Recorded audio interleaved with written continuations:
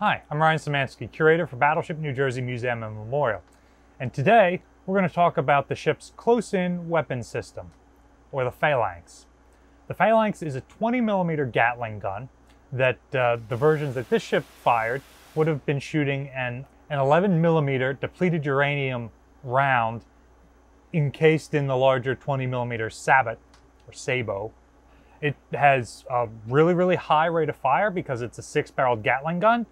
And basically, that is our last line of defense against incoming aircraft or missiles. We're sitting in the Combat Engagement Center right now, one of the most immaculately restored and reactivated spaces on the ship. And yet, we're in front of the only empty rack in the whole room. Because the Phalanx is still an active-duty system, which equips just about every ship in the Navy, the Phalanx control system from here in CEC was removed when the ship was decommissioned, and it's one of the very few components that we have not been able to track down. The first week of June, Battleship New Jersey and some other museum ships were invited to the Philadelphia Navy Yard to strip spare parts off of 5 of the Perry-class frigates there, and each Perry had a CIWS on board. So one of the things that we will be looking for while on that strip trip is the equipment to fill in this CIWS rack. We've been looking for 20 years, but since it's such a contemporary piece of equipment, we have not been able to restore it. If you have a line on where we can get Phalanx control equipment, please reach out to us and let us know. I'm sitting at one of the ship's air search radar repeaters. So from here, we can see incoming targets. As these targets get closer, we have a series of countermeasures we can use if we think we need to. These boxes over here with the digital numbers on them are IFF transponders, so we can read identification friend or foe off of the electronics being put out by an incoming missile or aircraft. If it has American radars in it, we can assume that it is American or Allied equipment. If it has former Soviet bloc systems in it, then we can guess that it's probably an aggressor country in most cases. Next to the Phalanx is our ECM panel.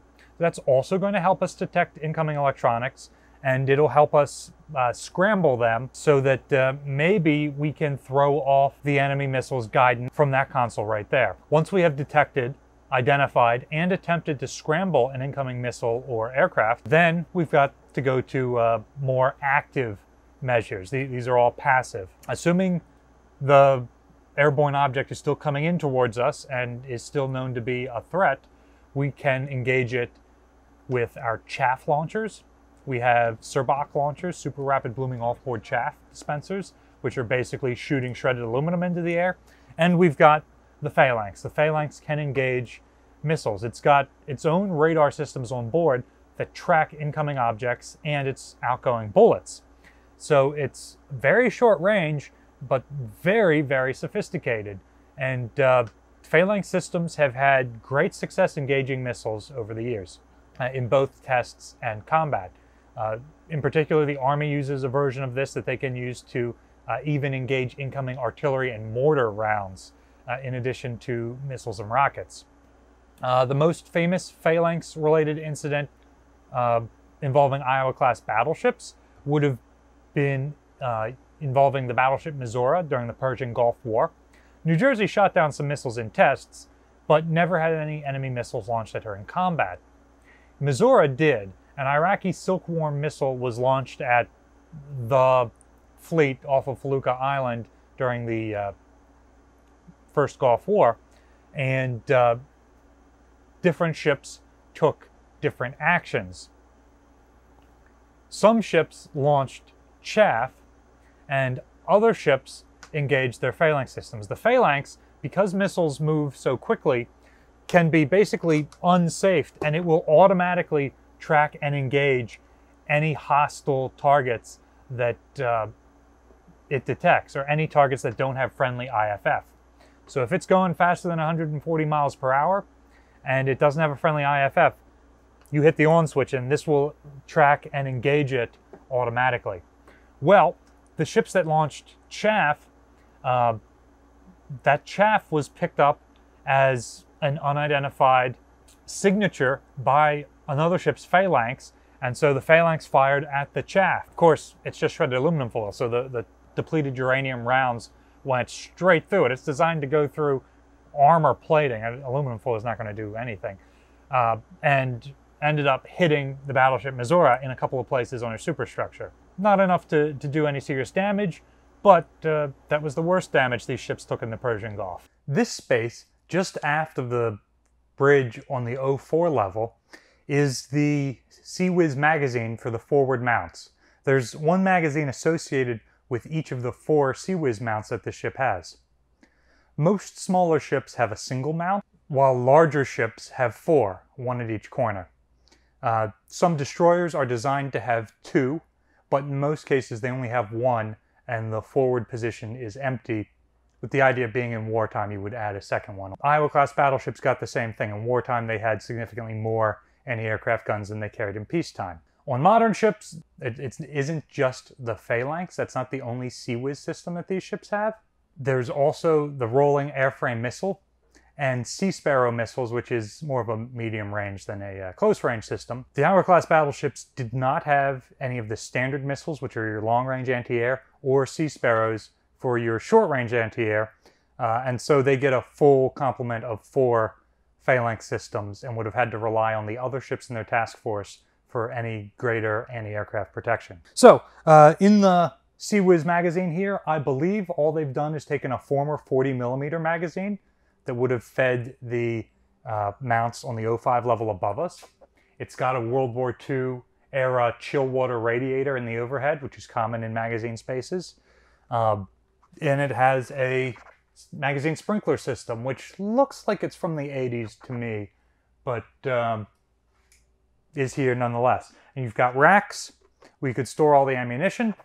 And then you've got a small elevator here that could be hooked. There's a hatch in the overhead, and there's a slot in the deck above it for a J-davit to sit, so you could manually pull basically a chain fall attached to the J-davit and attached to this elevator to get this up to the 05 level, and then you can take the boxes of ammo out, and basically you've got to hand feed this ammunition into the CIWS. A CIWS, because it fires so quickly, can only hold about a minute's worth of ammunition, and it takes approximately 15 minutes to load all of the new ammunition into the gun.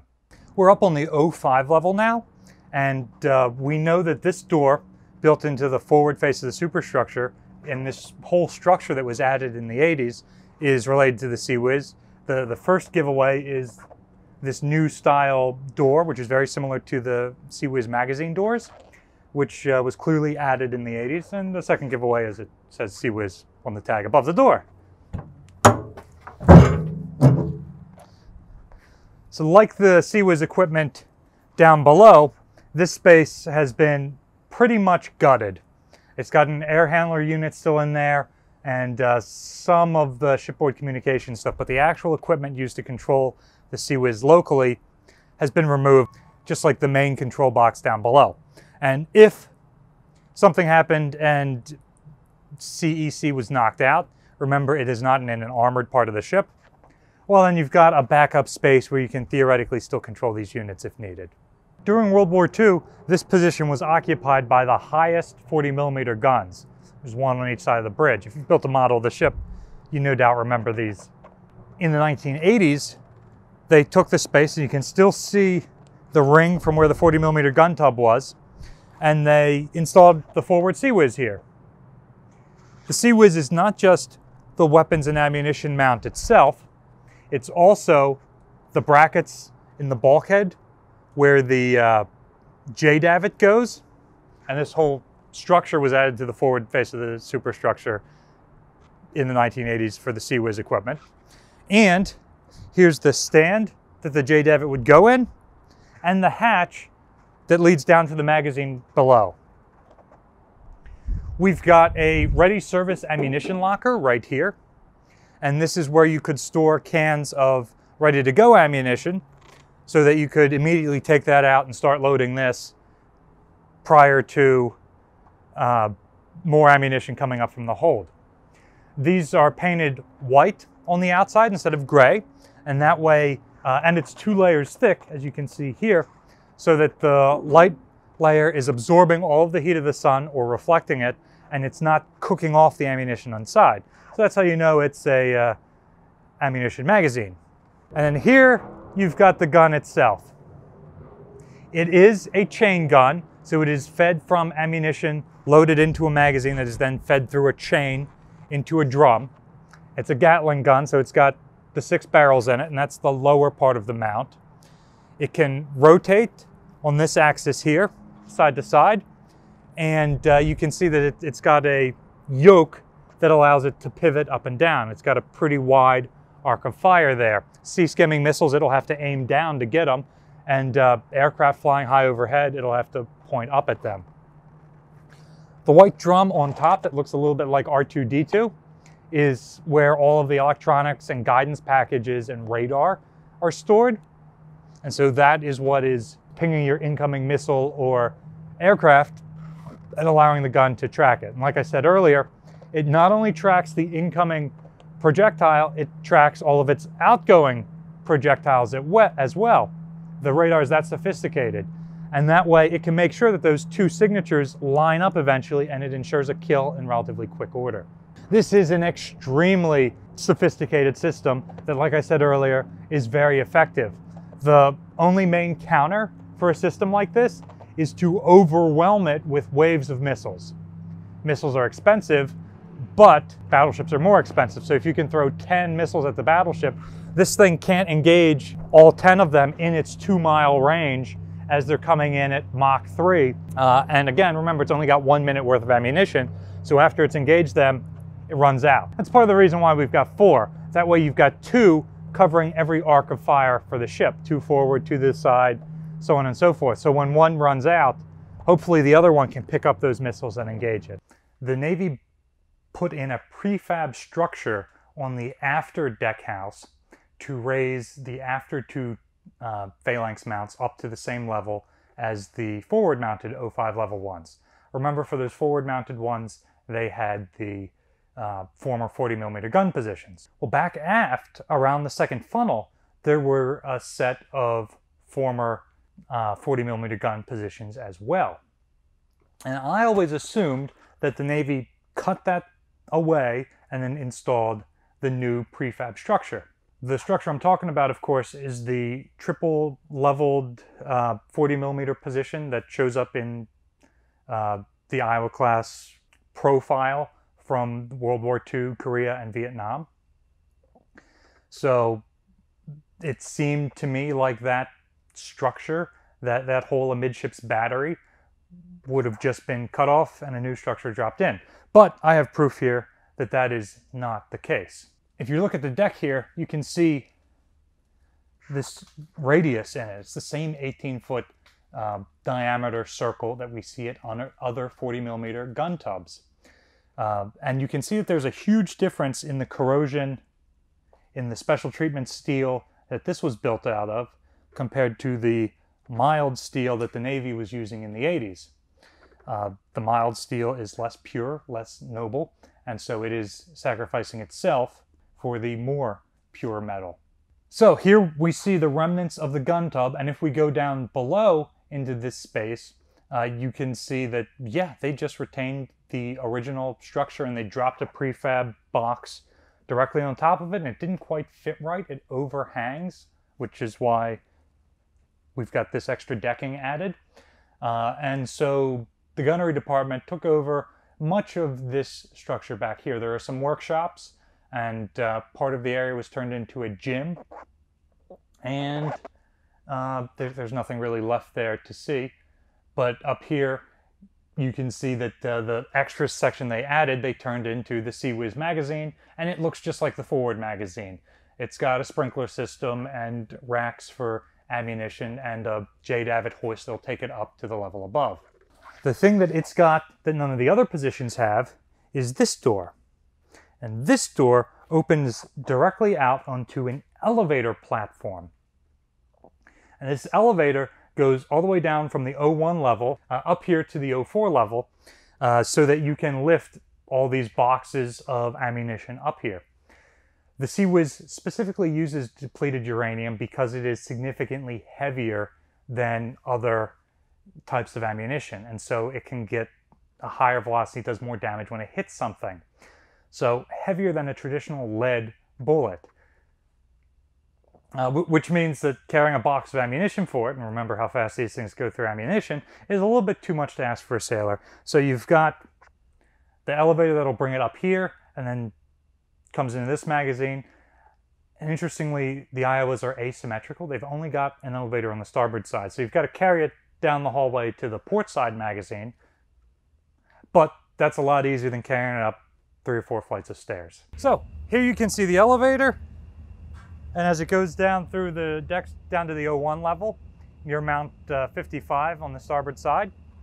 And you can also see how the prefab structure doesn't quite fit onto the remnants of the old curved gun tub. And it's something that's amused me ever since I started working here, and it's a travesty we haven't made this video sooner. What do you think is the best close-in weapon system in the world today? Let us know in the comment section down below. Battleship New Jersey receives operating support from the New Jersey Department of State, and also from a number of businesses and private viewers like yourselves. If you would like to support the museum, there's a link in the description to do that. You can also support us by liking, sharing, and subscribing so that other people find out about our channel and start watching us. That will also let you know when we're posting new content 5 times a week. Thanks for watching.